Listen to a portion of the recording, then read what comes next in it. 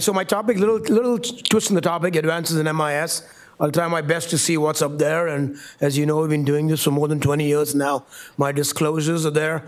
I guess, yes, some of the instruments I have designed.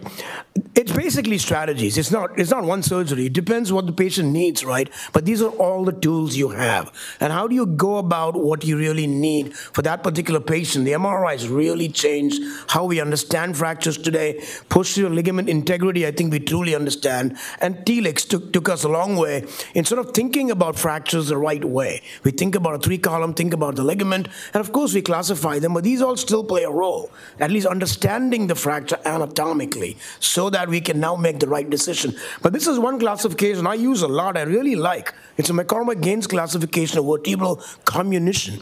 It's really useful to consider for anterior column support. When do you need that? It's not about whether you go anterior or posterior. To me, it's about when do I need that anterior column support, and we'll talk about that, how we do that, MIS too. So I find that pretty useful to put it together.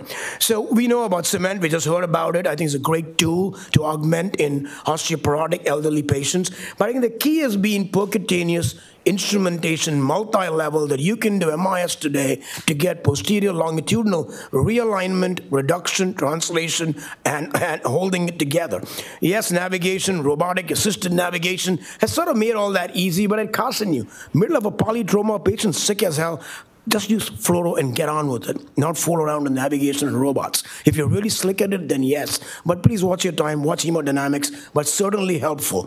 Contouring the rod is the key in any MIS technique. You're pulling the spine to the rod, and it will come wherever you put it. So it becomes critical that you contour the rod right to rotate, translate, and realign that spine that's fractured. And so that's an important tool. These reduction towers become very useful. Everyone has them. And so you have these great magnitudes of reduction you can achieve with these towers done percutaneously. And then you have different sets of screws you can use, like a fixed angle screw on either side of a fracture. Gives you great control. A sagittally angled screw, one level removed, gives you time for contouring. You got monoaxial. So different screws you can place as needed. Usually you don't need a lot. A regular polyaxial screw works unless it's a big-time fracture dislocation where you need fixed angle screws adjacent to the fracture level. The screw anchor we just talked about, I think to me is going to be a game changer coming MIS, but it's been very hard MIS to get good screw fixation in the osteoporotic. So that would be coming. You can see that threading down a wire in Jan. So I'm looking forward to that in terms of sort of getting better fixation. So you can address both stable and unstable fractures, understanding the mechanics of reduction percutaneously, using levers to compress or distract to get what you need. But honestly, the key is positioning, rod bending, and creating that reduction that you need through the towers. Most of it occurs there.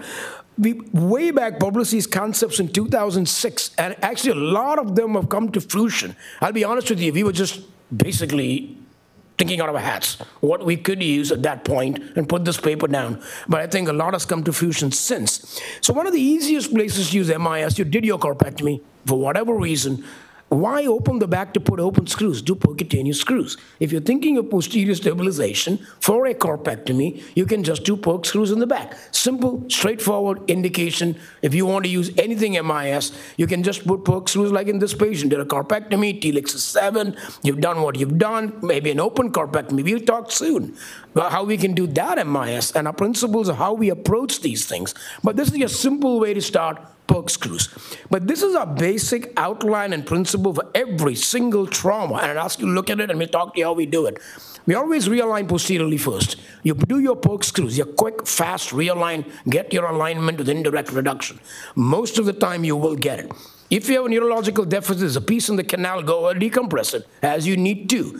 If there's still neurological deficit, massive anterior comminution, go ahead, do the corpectomy that same day. But now you got posterior realignment, makes your corpectomy so much easier. But remember, I'm doing the corpectomy MIS. It's circumferential MIS. So I'm looking through a small window. I want my stability to do the corpectomy. But I can go in, do my corpectomy, put in the cage as needed.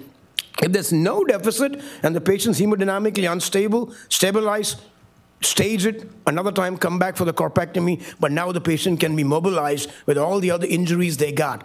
And then, this is the key, remove the hardware that you haven't fused. The levels you haven't fused, take it out. And so that's what we've been doing 9 months to a year. Having said that, there is a paper from Canada. Hey guys, thanks for watching. To continue, please log in or create an account for free. Thank you for your support.